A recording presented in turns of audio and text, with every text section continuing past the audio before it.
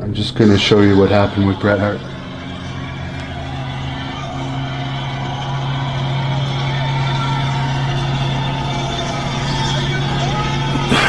So that one dude that jumped Bret. That's what it looks like.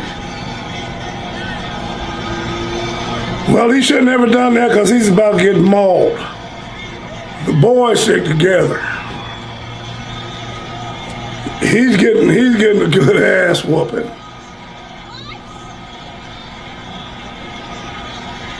Dang. I wish I'd been over and got me a couple of licks in.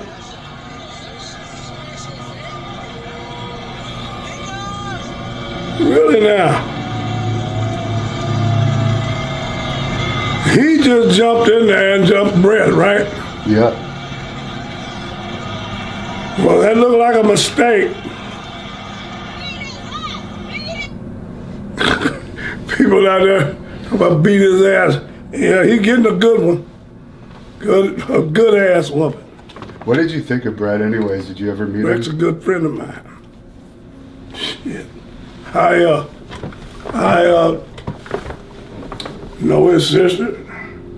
Worked around his daddy up there in Calgary. You know?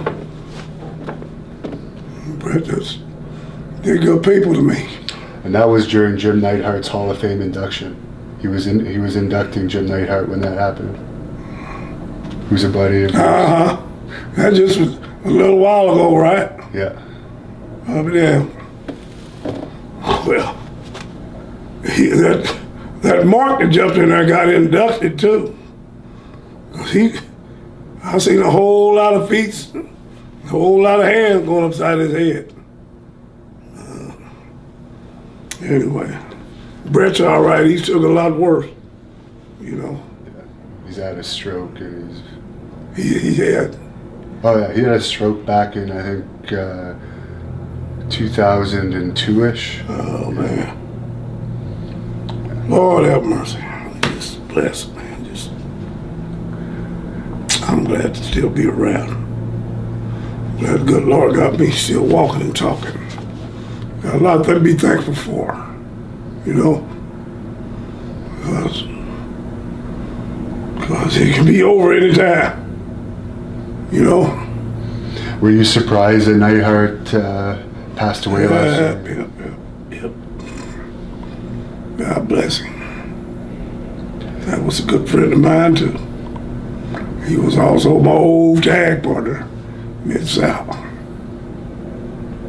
Old Anvil. Yeah, very strong man. Very strong. He was a good powerlifter. He was actual weight man. Track. You know. Yeah. He threw anvils. Yeah, that's where he got the name from. For real. And hammers. You know. Hammers and shot puts. Jim. He was a football player too, wasn't he? A hell of a football player. He was hard to handle. You know. Yes, sir. He done all his athleticism out there in California, I do believe. You know. Yeah.